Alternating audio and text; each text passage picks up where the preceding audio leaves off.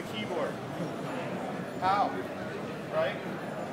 You can't, right? You can't type it, I don't think, but I don't. So imagine your professor could be up here and using natural, just using his handwriting.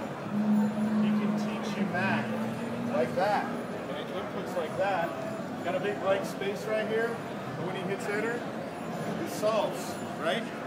And with this app, you can solve for Z, or you can solve for X, or you can plot the equation in 3D even, right?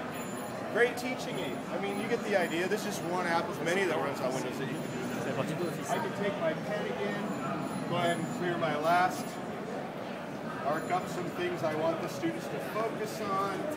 Un écran tactile équipé de Windows.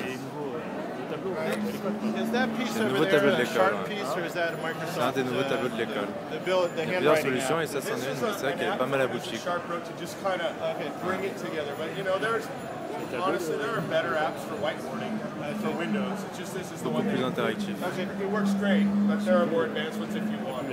All right, so I'll sort of leave you with that. You kind of got the boardroom, you kind of got the classroom. The last thing I will say though is people are probably thinking this is prototypical or at the very least too expensive. What school can afford this?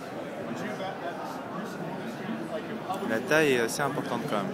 Probably not, right? Not in this La vraie taille d'un tableau d'école. What if I told you that this screen, 70 inches corner to corner with a PC built in, is available right now in the channel for that price? I mean, most meeting rooms could use one of these, right? Most classrooms could use one of these at that price.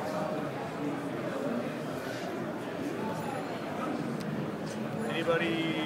Is that pen? Yeah, it works. Is that a pen? Okay. It doesn't work.